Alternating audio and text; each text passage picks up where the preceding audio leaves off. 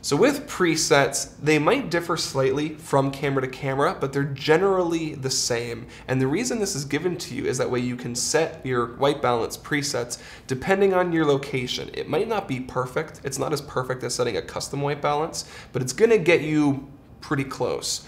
Generally, by default, everything is set to auto. And when it's on auto, the camera is just kind of guessing what your white balance is. Usually inside of the camera, it's looking for white. And then when it sees white, it tries to grab it, but it can be tough because you're moving your camera around. Past auto, you have a bunch of different settings, and it usually sounds something like this.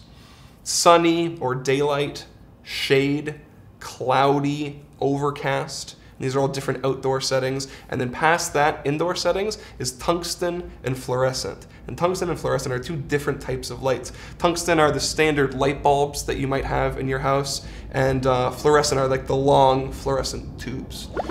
So to make this easier to understand and so you can see it, we have actually gone to 3 completely different locations with 3 completely different lighting setups, and we rolled through all of these settings. So go through these 3 locations and you can see what we've done, and then you can see what looks best.